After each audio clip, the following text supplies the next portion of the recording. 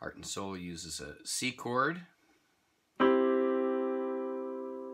goes to an A minor chord, A minor, and then we go to an F chord, and then we go to a G chord. And there's a few ways, a couple of ways that we could do the accompaniment. One would be playing the bottom note twice, and then the top two notes twice, and then we add a swing to it. We call it a swing instead of playing it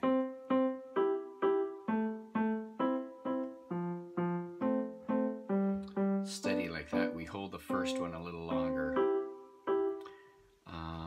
And then the other option is to do one note at a time, breaking it up, going bottom, middle, top, middle.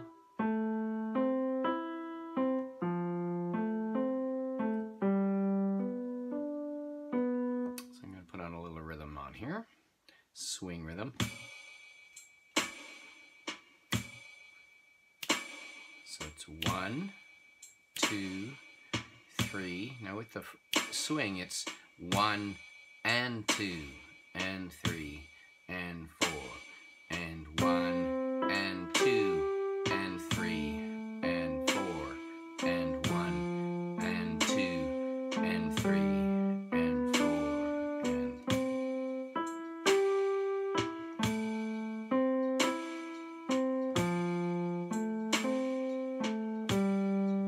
do that again.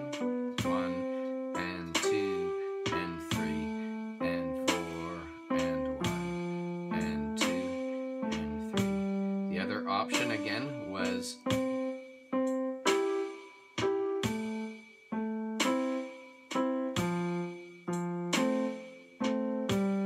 and we would count 1 and 2 and 3 and 4 and 1 and 2 and 3.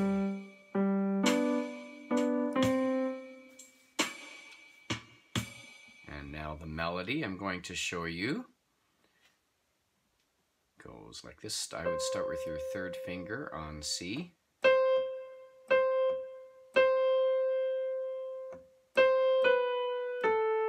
Thumb under.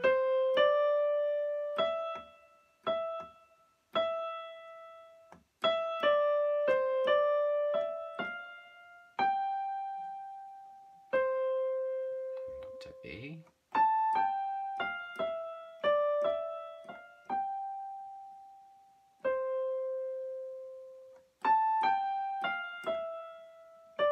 Third over,